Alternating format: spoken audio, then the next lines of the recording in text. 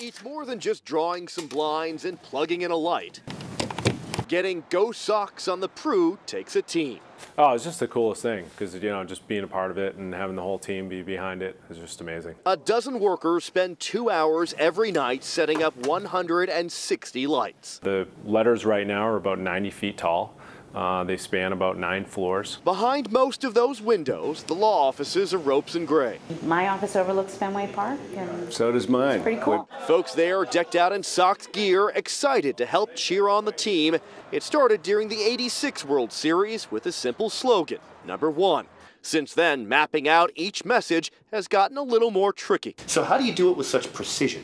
So we have an Excel spreadsheet, believe it or not. We have it actually in reverse so that people walking the floors can count the windows and know which window to put the lights in. No test run. First hit has to be a homer.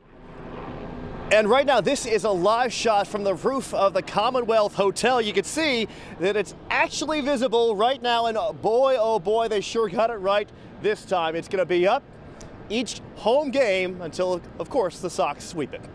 Ed, back to you.